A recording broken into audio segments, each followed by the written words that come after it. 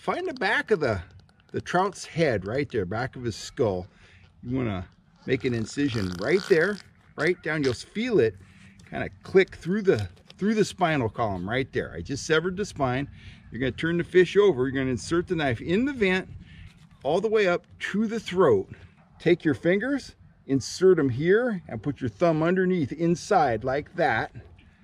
Grab the fish inside. Now I've got my other thumb along the fish's backbone, and I'm going to pull down, straight down. The two pectoral fins will come off with the head. Most of the internal organs will come out just like that. Inside, last thing you want to do is there's a bloodline right there, right along the spine. Take your thumb or a spoon or whatever, dig in there until you feel it. You'll feel it snap, and then just squish that blood right on out of there, and you are done. Quick and easy.